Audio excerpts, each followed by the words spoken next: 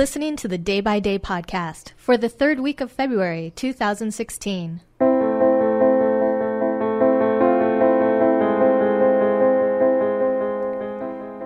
Welcome to the Day by Day podcast with me, Siobhan. This week we're talking about love and flirting in the digital age, plus a month-long celebration. Now let's get right to it. First up this week is Valentine's Day. Valentine's is celebrated every year on February 14th, so this year it falls on Sunday. It's celebrated in many countries around the world, and it's a day where people celebrate love, most typically romantic love. It is marked by giving gifts to the ones you love, especially your significant other. Couples go on dates while gifts of flowers, chocolates, and jewelry are commonly exchanged. Symbols of Valentine's Day include hearts, doves, and Cupid. There are varying accounts as to the origination of Valentine's Day. Most include Christian saints with the name Valentinus. One popular account tells of Saint Valentine of Rome, who was imprisoned for performing weddings for soldiers who were forbidden to marry. But no one knows for sure which one, Saint Valentine, is responsible for the holiday.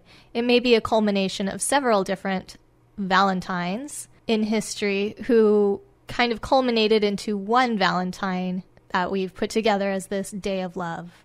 The celebration of Valentine's Day as a romantic holiday began in the Middle Ages when the idea of courtly love increased.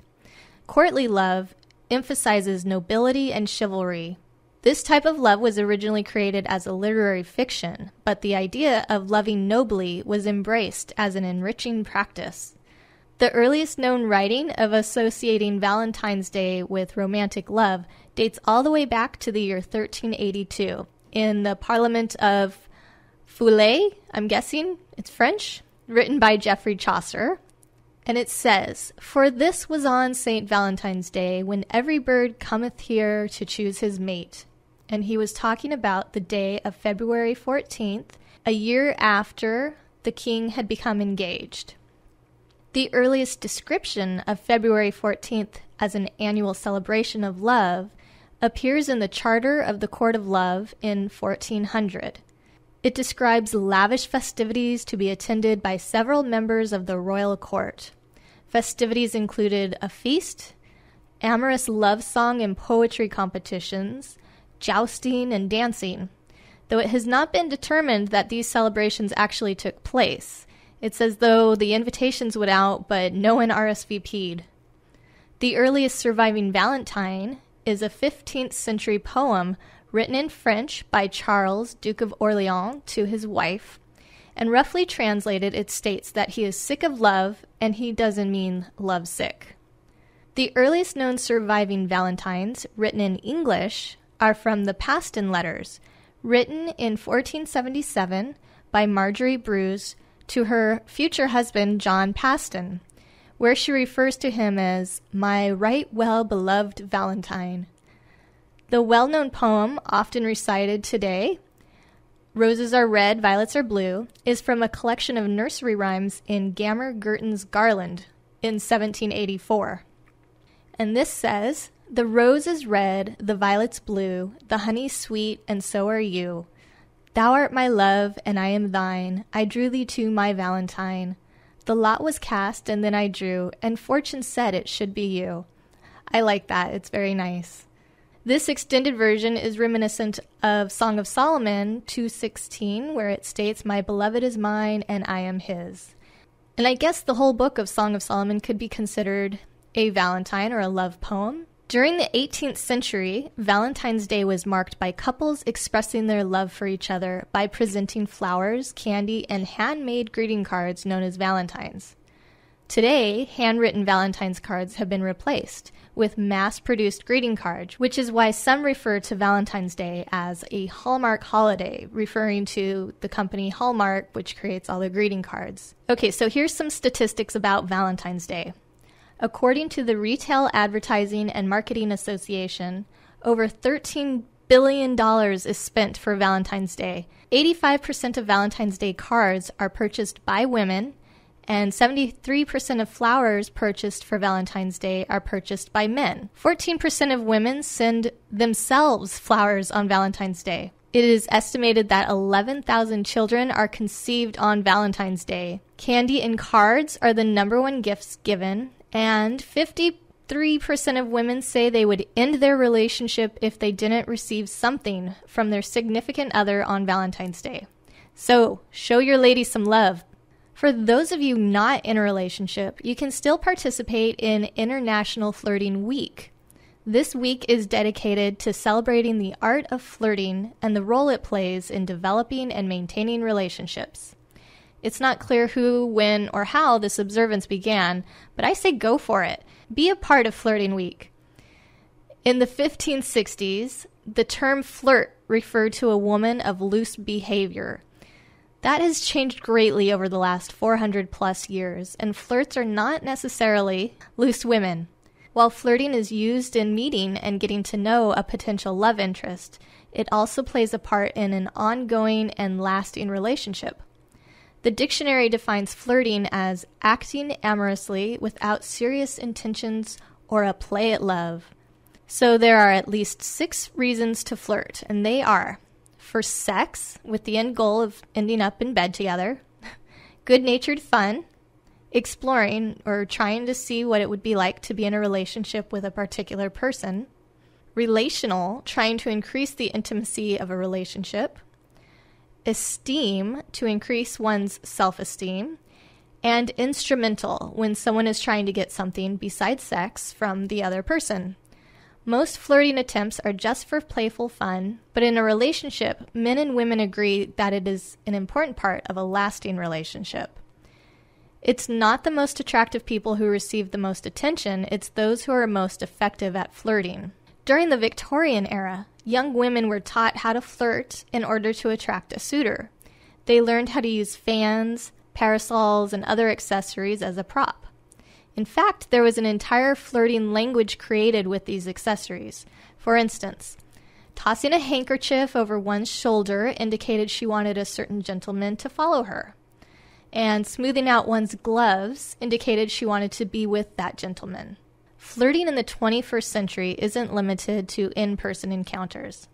Now you can use email, Twitter, texting, Skype. All sorts of digital and online mediums make it super easy and common to get to know people. It's also less intimidating for some. Though it's said to be an effective flirter, you have to have good eye contact. So I guess crossing the digital line eliminates the eye contact, and you have to be really good with your words. Studies show that people who flirt more have more white blood cells, which boosts your immunity and your overall health. So if you're a bit hesitant to flirt, consider doing it just for your health. Next up on the calendar this week is President's Day in the U.S. It is also celebrated as Washington's birthday, who was the first president of the United States. His actual birthday was February 22nd, 1732. Some refer to it as Washington and Lincoln Day, Lincoln's birthday being February 12th. President's Day is an annual remembrance of all the presidents, and it falls on the third Monday in February, so this year it is February 15th. The federal holiday, originally honoring George Washington, was created by an act of Congress in 1879 for government offices in Washington, and it expanded in 1885 to include all federal offices. As the first federal holiday to honor an American president, the holiday was celebrated on February 22nd, which, as I stated, was Washington's actual birthday. On January 1st, 1971, the federal holiday was moved to the third Monday in February by the Uniform Monday Holiday Act. Allowing the holiday to fall on the third Monday of February, the holiday will never actually fall on February 22nd. The latest it could be observed is February 21st. Since it is a federal holiday, non-essential federal government offices are closed, as well as banks and post offices. Most schools are closed, and some take the entire week off, but tend to refer to it as winter break. Until the late 1980s, many businesses would close for the day. However, now it is marked by businesses having big sales. One popular sale is mattresses, as well as electronics and cars. So if you have this Monday off and you're looking for something to do, chances are you can find a good sale to spend your dollars, which coincidentally bears the likeness of Washington. See how it all connects? Up next this week is Digital Learning Day. Digital Learning Day falls on February 17th, so this year it will be Wednesday. In 2012, the Alliance for Excellent Education had its first nationwide Digital Learning Day. The day is intended to celebrate productive uses of digital learning throughout the nation's schools and the teachers who have supported and provided innovative digital options for their students. This year, official Digital Learning Day events will be live streamed on their website with various topics throughout the day. Topics include digital equity and access, leadership, teacher preparation, college and career readiness, transforming teaching through technology, and a look ahead to the future. Other organizations throughout the world have their own celebrations. I found some on the Digital Learning Day website that include a group from India that plan to organize a competition for teachers to share technology-based activities in the classroom. And a school district in rural Alaska are encouraging teachers to highlight how technology connects them to the world. I think that February in rural Alaska would feel very isolated, so technology can help them connect to the world. The organization behind Digital Learning Day is the Alliance for Excellent Education.